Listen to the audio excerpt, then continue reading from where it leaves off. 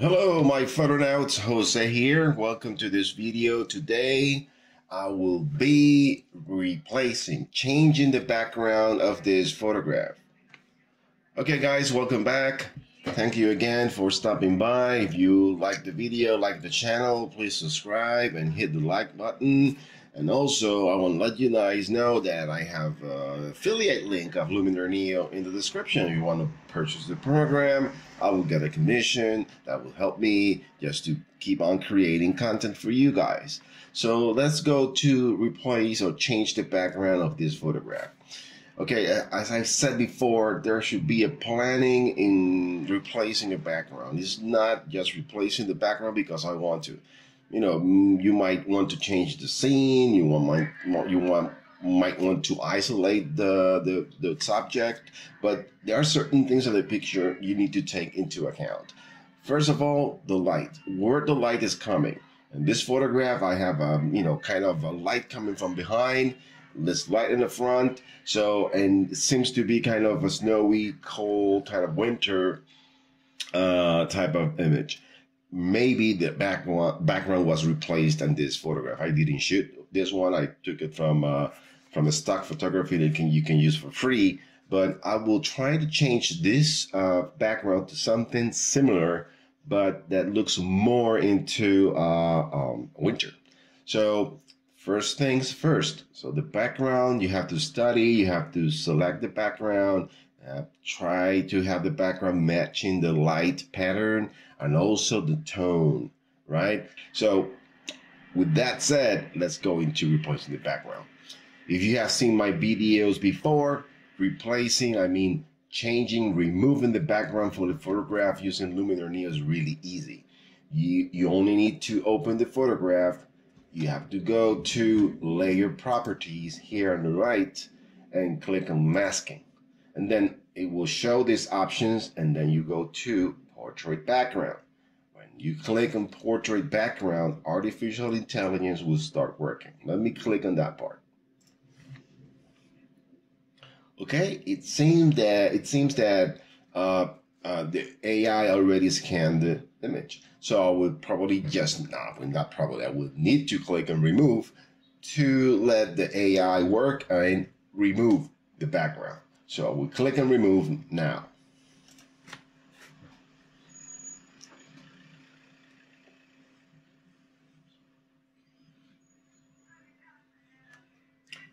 Okay, the background is removed. I think it had done a good job. This part here is really difficult, but I think I will leave it this way. I can always go back and try to refine it, fine-tune it. So the next step right now is to bring the background I want to use in this photograph, okay? So the way to do that is just to add a layer that has your background. So how you add that layer, you go to the layer section on the left, you click on the plus button, and then it will show you these options. Your images will show in here. If you don't have if your background is not in this My Images section, you will need to click on the plus button and then look for your image. And then when the image is imported, just click on the photograph or the background, and then it will bring that layer into your editing part. I already have the layer, the background I want to use. I want to use this one here. So I would just click on it, and then boom, it's done, it's there, right? The next thing I will do is increase the opacity to 100% and then change the order. I will bring the subject on top and leave the background there. So this is already looking good, right? I really like it, it's different, right? But I think the subject needs some fine tuning, or probably the background. You decide. If I want to look this more wintry type of thing, I would probably need to keep the background the way it is, and then just, change the color, the tone of the subject. And I will start doing that.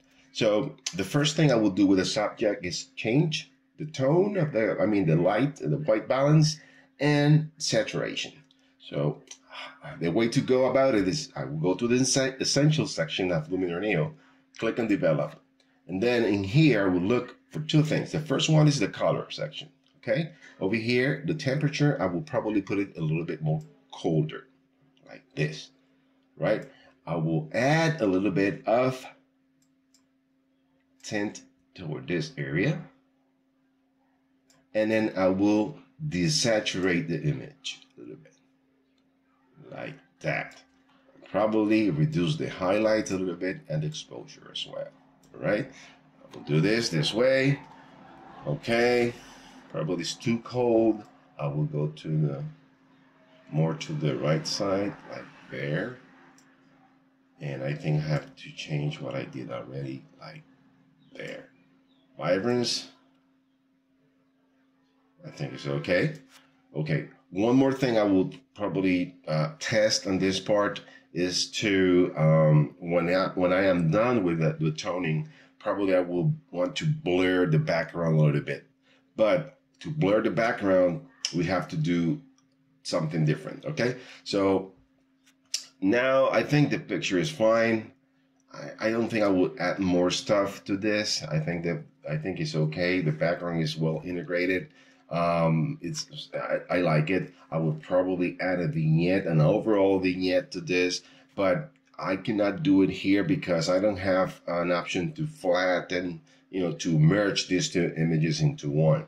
So the way to go about it is just to save it as a different file, reopen it, and then you can keep on, readjusting now the new photograph with the new background in it. So I invite you guys to explore. If you want to change, play with the subject, with the background. Probably I will go back to the background a layer and then go to the develop mode and probably go more yellow, more crazy here like this, and lower the temperature a little bit, more this color. You decide. I think this one is matching fine there. So it's just a matter of testing. I'm doing it this way because I think I did a good job trying to find a background that will help me integrate the entire photograph, okay? So the last thing I will do is I will export this image, this photograph, into a folder. I will name it a change background 1.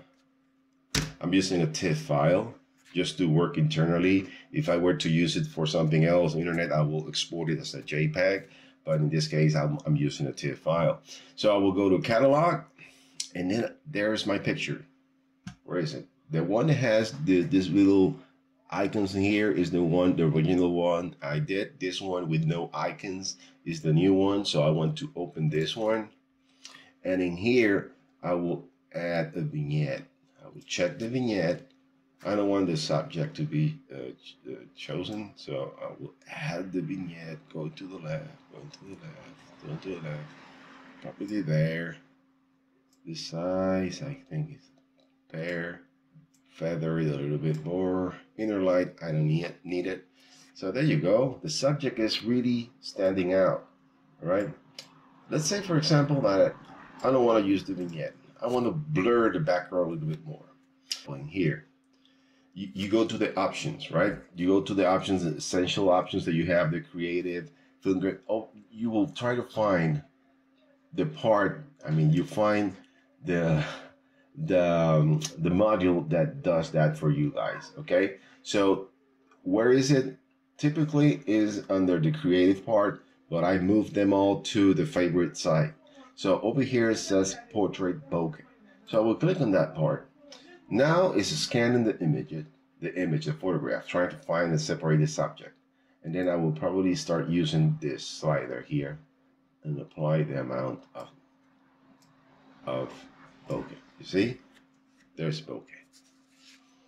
Okay, I think it's okay. If you put the mouse over the subject, you see that it's in there. So if you like it that way, go ahead, be my guest. So just recapping what I did, I first separated the background from the subject, then bring in the background. Then after I brought in the background, I played with the sliders and tried to match the color and tone of the subject to the background. When I was happy with that, I also did some adjustments in the background, and then I exported, saved the image as a TIFF file, then reopen it again to apply vignettes or to apply portrait bokeh or any other effect. Once you're happy with that, the only thing you need to do is just to export this photograph to whatever format you need and start using it. So again, guys, thank you very much for watching the video. I hope you like it. If you like the video, please subscribe to the channel, hit that like button, and remember that you have the link of Luminar Neo. It's an affiliate link. If you want to purchase the program, I will get a commission. Thanks again, guys, and God bless you all. Bye-bye.